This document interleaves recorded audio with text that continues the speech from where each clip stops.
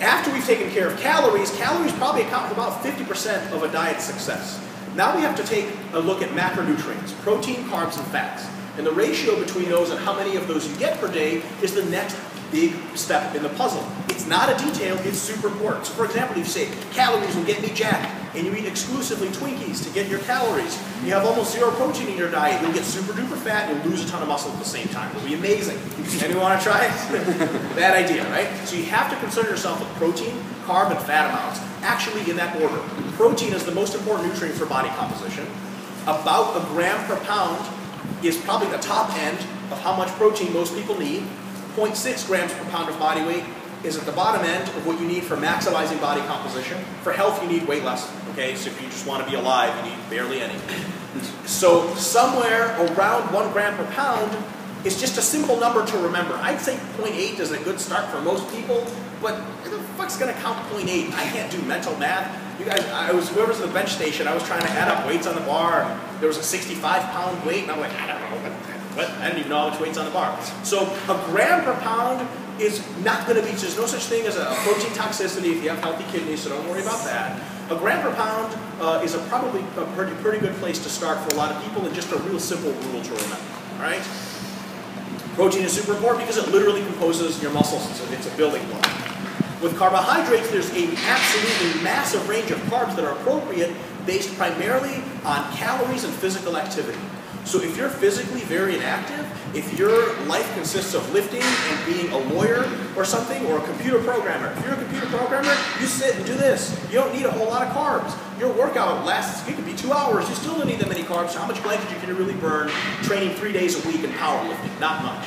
If you're someone like Alex Viada, you run all the damn time, you train like 18 sessions a week, he needs like an infinity amount of carbs, okay? So carbs are based on training volumes, and the general recommendations is 1 gram of carb per pound of body weight to about 3 grams of carbs per pound of body weight. If you're a serious CrossFitter, and you train multiple times per day, 10 times per week or something like that, you probably need to be in that 3 grams per pound. And that's a lot of carbohydrates. So if you weigh 200 pounds, that's a big-ass CrossFitter. 150 pounds? That happens, okay. So if you weigh 200 pounds, that means 600 grams of carbohydrate per day. Anyone ever try eating 600 grams of carbs? Yeah, you look at brown rice and you're like, fuck this. Go to hell, brown rice. You're not my friend. So it adds up, right? And on the other hand, if you're a powerlifter who isn't super totally active, you can be eating as low as 1 gram per pound per day. So you only get, 200 grams of carbs per day. So then you walk by and see someone eating cookies and you're like, give me those cookies, right? So there's a variety of acceptable intakes for carbohydrates. What I want to tell you guys today is if you go too high and your calories are in order, that's really not a big deal. If you go too low on the carbohydrates, how many of you guys are into CrossFit in general? All right. Carbohydrates for performance in the now and over the course of a week are more important than protein as far as fueling badass workouts, recovering from badass workouts, and having even more badass workouts. Carbohydrates are not to be taken too low.